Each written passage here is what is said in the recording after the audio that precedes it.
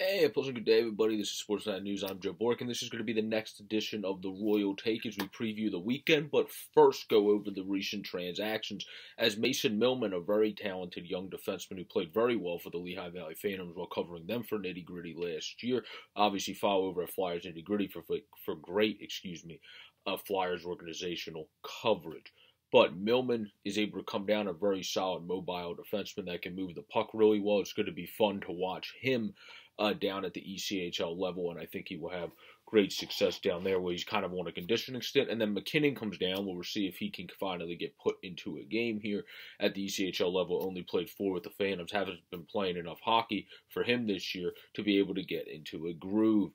Pat Nagel was promoted again to the Phantoms due to the fact that John Gillies, the Phantoms PTO goaltender, signed a 2-way contract, so congratulations to him with the St. Louis Blues organization due to Ville Husso going down with an injury, and also due to Jordan Binnington being on the COVID list.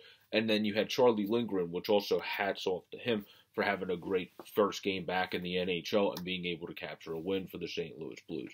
But when it comes to the Reading Royals, the other transactions they also made today were putting Jared Brandt on the reserve. They also put Mike Cornell on the reserves, and then they put on the active roster, activated from the reserves, Kenny Hausinger. So he's going to be active, one would think, for tonight's game against the Adirondack Thunder.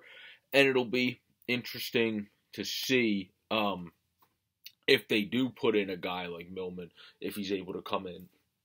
Today, I feel like he won't, because you're going to want the practice time and everything to get back into your groove, practice with the team, and what have you.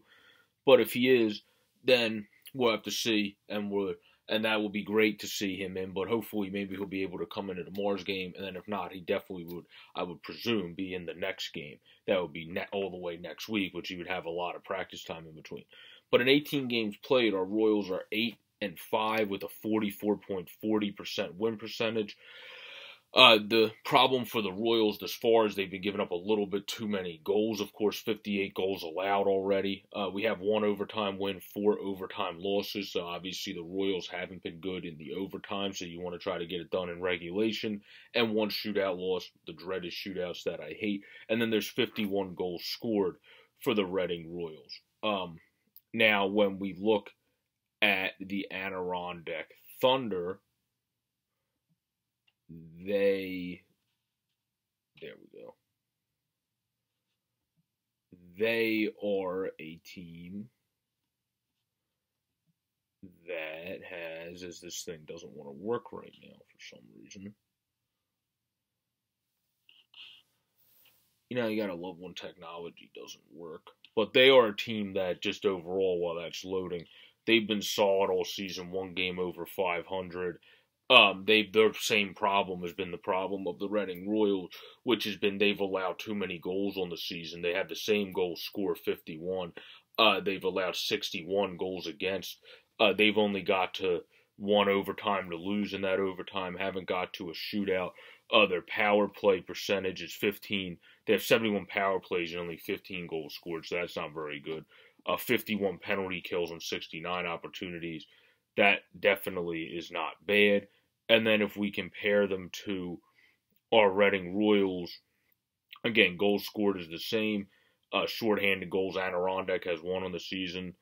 When it comes to power play percentage, it's basically even, 21% to 20, where it favors by 1% the Adirondack Thunder. And then penalty kill percentage is dead even at 74%. So these teams actually coming in, even though our Reading Royals obviously have their 3 games in the standings above 500, the Thunder are nothing to be taken lightly at 9-8-1, because they're a team that really compares pretty well to the Reading Royals when you really take a backhanded look at it.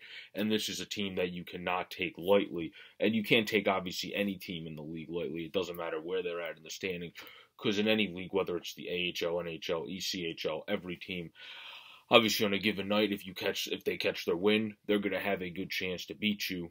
So the Reading Royals have to come in tonight and just play their game and consistently play like they did to be able to take 2 out of 3 against the Newfoundland Growlers, the top team in the division, and then they'll be fine, and they'll be cruising and playing on a very nice stretch here. So stay safe, everybody. I hope you enjoyed this weekend preview as we have the home and home, where one starts tonight against the Adirondack Thunder, and then tomorrow where I will be covering the game for Flyers Nitty Gritty. Peace out, stay safe, and enjoy the rest of the season.